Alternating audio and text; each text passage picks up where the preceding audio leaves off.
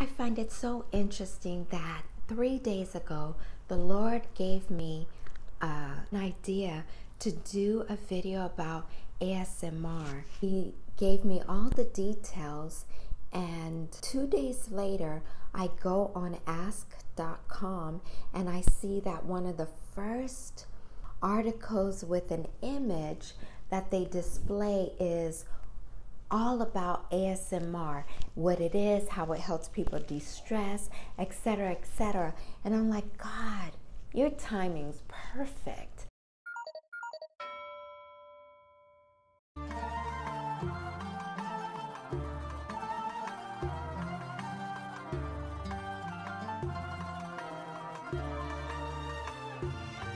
And just imagine if I made that video a few days ago when you gave it to me instead of waiting later because of my own timing, how appropriate it would be. So just a suggestion to some of you, if God is whispering things in your ear, do them as soon as He gives them to you, because there is a timing and purpose for all of that.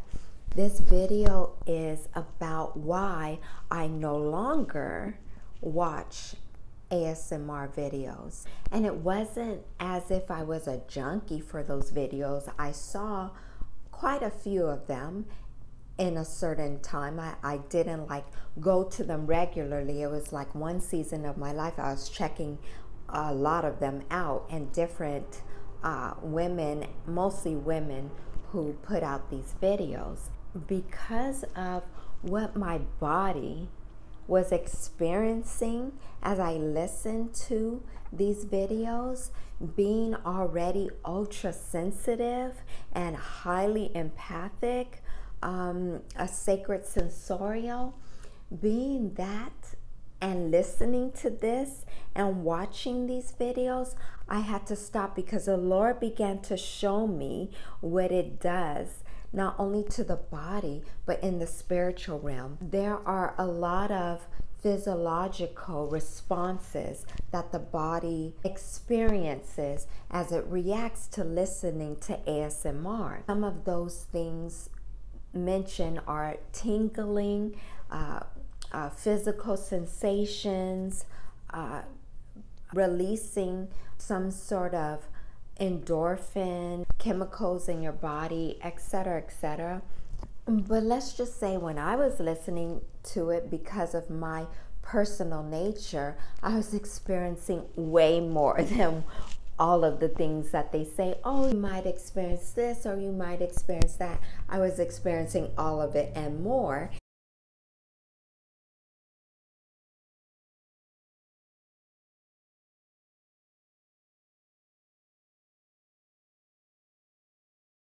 And the Lord was showing me in the spiritual realm, what ASMR does is it opens up these portals to another dimension. And He said that these are door openers specifically to pornography. And one may argue, especially a non-believer, they'll argue, oh, you are just against these things that make someone feel good, that make someone feel better during their day. You're trying to take away a natural experience. Whatever excuse that non-believers and maybe some believers alike can come up with, it's up to you to decide. I mean, God gives all of us choice. That's one of the great beauties about Him. He gives us choices to decide which way we want to go and whether we want to do this or do that. Everyone's on their personal journey. I accept that.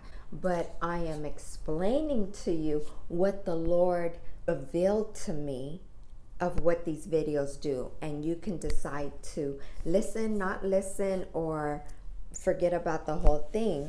But He showed me, even though you may not be watching someone making out on screen, when you're listening to these soft noises and these sounds and watching these beautiful, beautiful images and video, that they are all made to lure. They're all made to entice, and they're to entice you to keep watching, keep listening, and to almost get addicted, to get hooked, to want more. And when you want more, I mean, the body, the soul is created to want more. That's why God talks about increase and multiplication and having more. All throughout the Bible, he gives that as a natural state for man. So when men and women want more, they do above what they've been doing because they're seeking more. So if you start at one level, which is a base level, soon enough this base level will not satisfy you.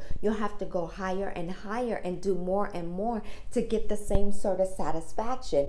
Anyone who is addicted to drugs can tell you that, and anyone who is addicted to porn can tell you that as well. And so he showed me that this is a door open to porn, and it is almost like watching soft porn because the women are very provocatively and beautifully dressed, and they speak with such sensuality and softness. And one would say, well, that's being feminine, but this is a specific purpose in using this femininity. It's not being soft and sweet and subtle in the nature. It's to do it to produce a sensation in your body that is like making love to you without touching you. It is so sensual and so sacred that experiencing that with a stranger, it just goes beyond in certain levels, because God gave us this sensual, intimate sexualness to experience with one person intimately, in person, or with that person only, not to be shared with a plethora of people or accounts or channels and people you have no connectivity with. So you having these experiences with no physical person there, but just a virtual environment, opens you up to other virtual environments, being open to having more and more sensual experiences without having a physical person present, which is similar to pornography. And if you study pornography, which is a huge problem because it is a billion-dollar business, and if you think about there's 7 billion people in the world and only a portion of them have access to technology, and at least 1/3 of the most popular religions are Christian. And so if you do the math, there are some Christians that do watch pornography, and this is no big secret. There are chosen Christian ministers that talk about pornography and how it is a huge problem in the church. Huge problem, but no one's talking about it. It's so interesting. It's a huge problem, and the church is supposed to address problems of the community, but nobody wants to talk about pornography except for these few chosen ministers. My husband gave me some of the material in his studies of it.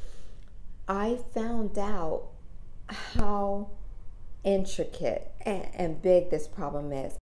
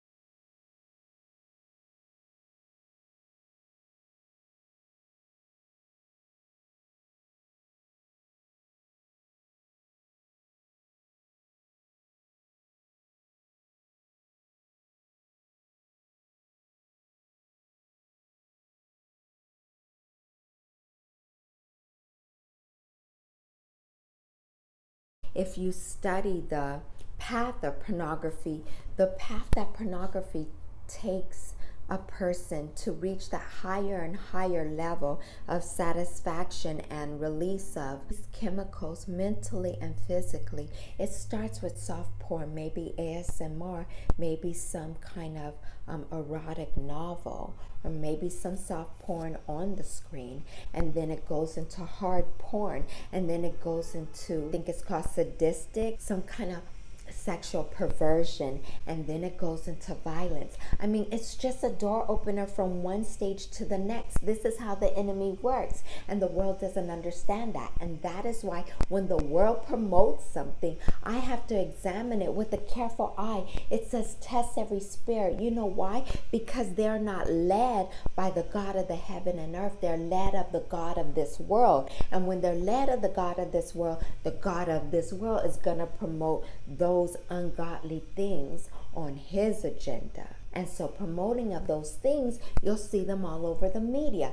They may willingly or unwillingly, knowingly or unknowingly be under this type of influence.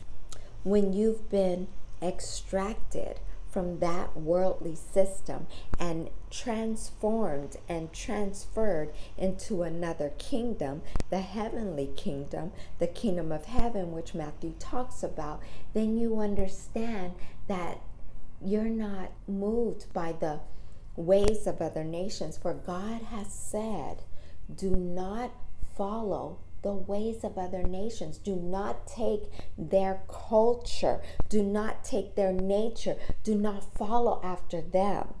Come out of them and follow after the Lord. Repent and turn around and come after him. You may think, oh, it's just a video.